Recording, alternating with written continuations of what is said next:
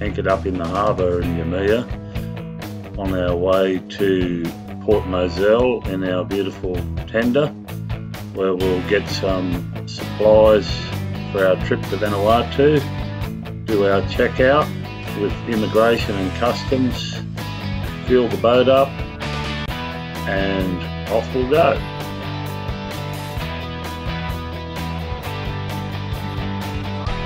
I'm good, how are you?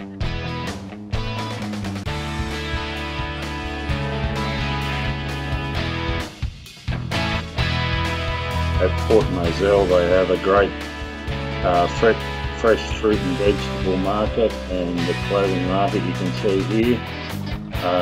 You've got to be there early though, because most of the fruit and veg is gone by 11:30, which is their clothing.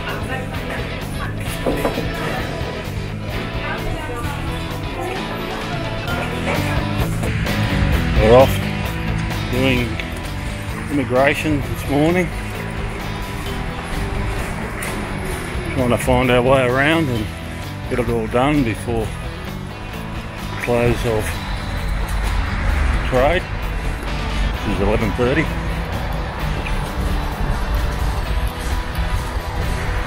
Well, that's it then. We're all signed out. Took about 2 hours, I guess, and just a little bit of walking, but absolutely no drama at all. So back to the boat, go and fuel up. And on to Vanuatu. On our way out of Noumea, pulled into the Isle of Casey.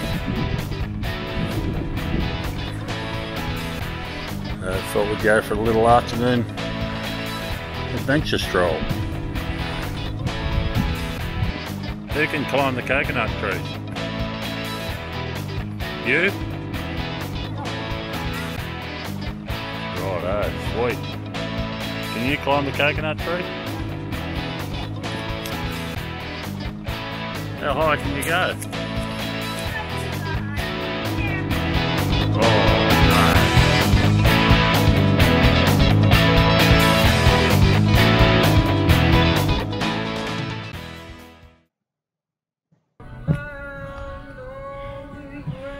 Arrived at Vanuatu.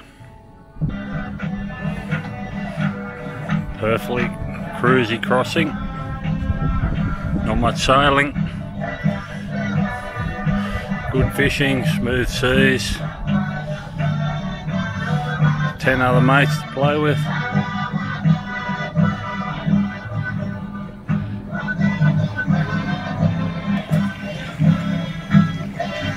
As a Down Under Rally participant, we were greeted on the beach by a traditional welcoming.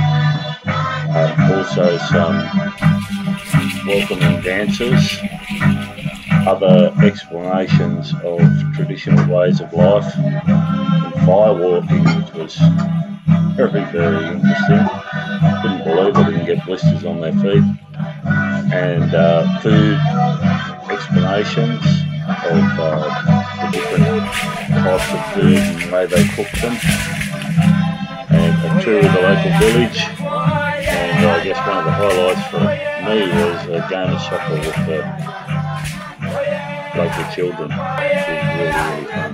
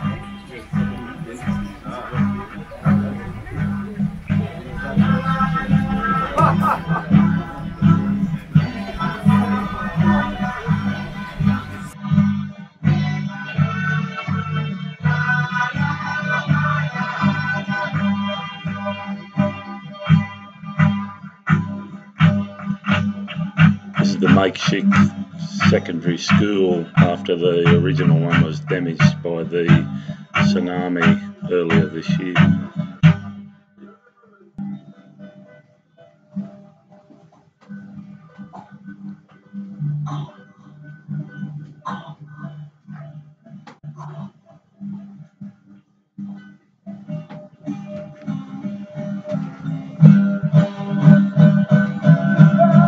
I tried to pick one of these canoes up. I don't know how they managed to move them around. They're quite heavy. There was a few comments flying around in the group about my building skills and whether I could build a house straighter than that.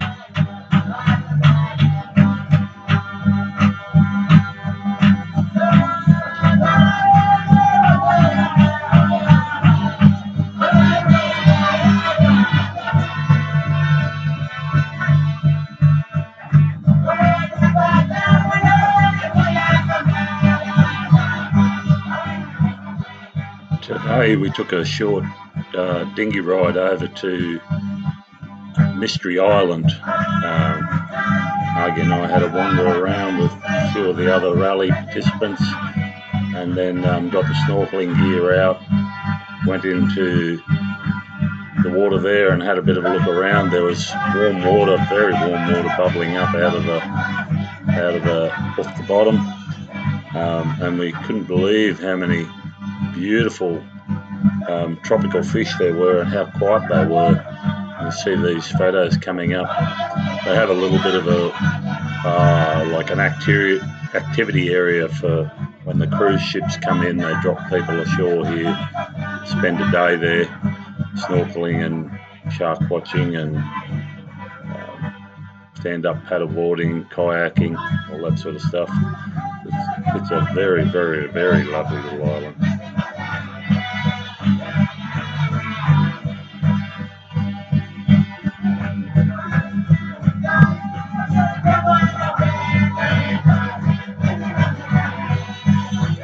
Orange-banded surgeonfish, yellow-tailed chorus, a member of the wrasse family. I've been trying to get a photo of a Moorish idol the whole trip. These ones were so quiet.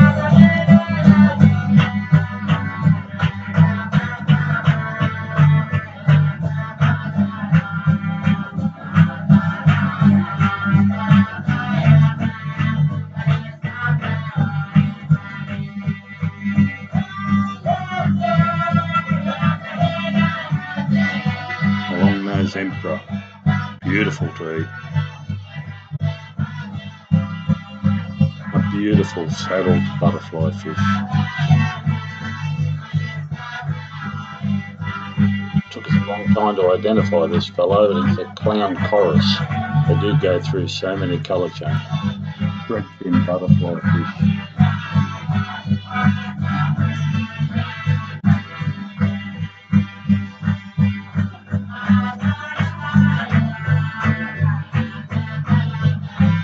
Bluefin trevally, there were schools of these.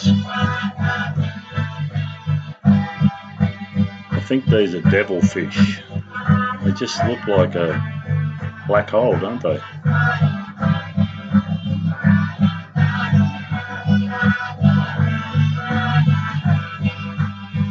A school of very cute humbug. I know, you all know coconut, right? This is a dry coconut. Yeah, this is a dry one. And this is the one that they use to extract the milk that you buy in the supermarkets. They don't use the green one, no. They use this when they're ripe. They're ready from like this. So we try, just look how we husk the coconut just using a stick without a knife. Like coconut is like a tree of life. We call it a tree of life. Coconut. With coconut, we can do everything. We can build a house using the leaves. You see the ropes, the roots, to tie up the house, the trunk. We can just cut it up, the boughs for the house, or timber. And even, yeah, we have the fruit. We can just get the flesh in, drink the water from the coconut. Our leaves we use as medicine. If you cut yourself, stew the leaves, then put in your one and it's so easy. Okay. Alright, so you just look how it's gonna have the coconut.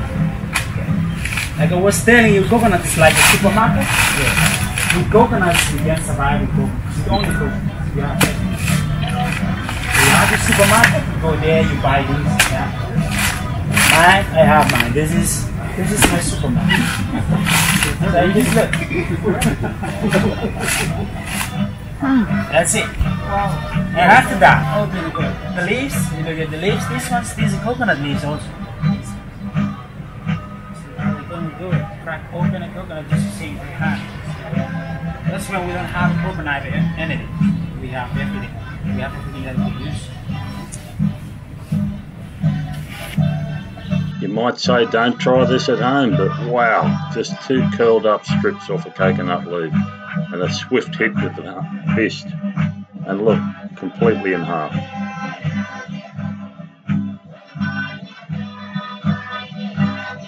The warriors are demonstrating here how they can stack some leaves together and it enables them to carry the injured warrior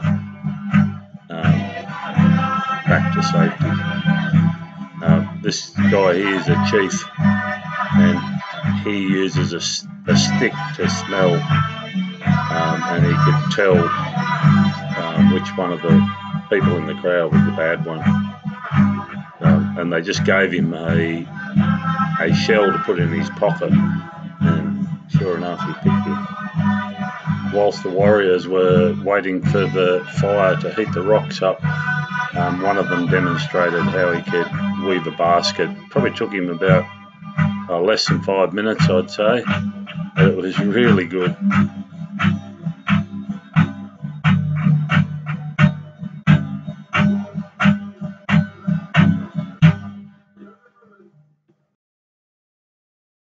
The warriors are removing the fire and the ash off the steaming hot rocks. They did show us how hot they were by tipping a glass of water. Here the chief is preparing himself to walk on the hot rocks. He says he uses deep thinking and focus. I'll tell you what, I think I need a lot more than that.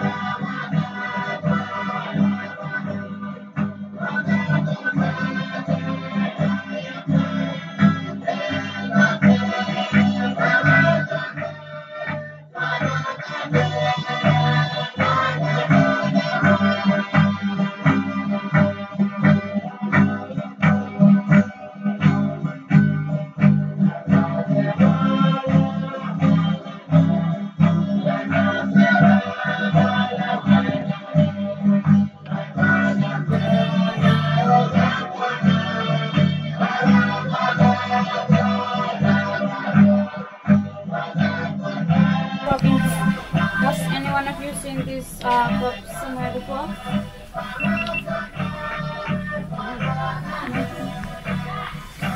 Now we call this Noumea, cassava, tapioca or mayoca. Now we believe that it has been brought by the Ep6 who arrived.